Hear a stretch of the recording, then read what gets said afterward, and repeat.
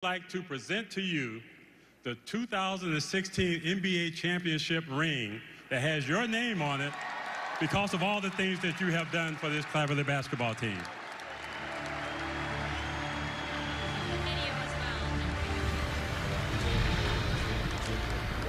That was moments ago right here at Rocket Mortgage FieldHouse. Our buddy Campy Russell running the halftime ceremony and presenting the original owner of the Cleveland Cavaliers, 88-year-old Nick Mileti, with a 2016 NBA championship ring.